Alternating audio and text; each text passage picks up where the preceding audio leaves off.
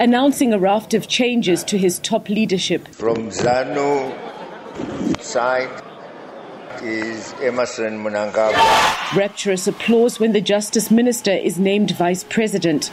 The appointment was expected. He's a man who for a long time has been tipped as a potential successor to the presidency should veteran leader Robert Mugabe step down.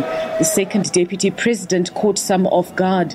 Phelekezela Mpoko, a former high-ranking member and commander in the former PF ZAPU party, squeezed out SK Moyo, who'd been widely tipped for the job.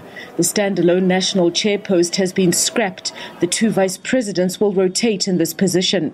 President Mugabe also announced a trimmed Politburo, the party's national management team. Shinganyoka, SABC News, Harare, Zimbabwe.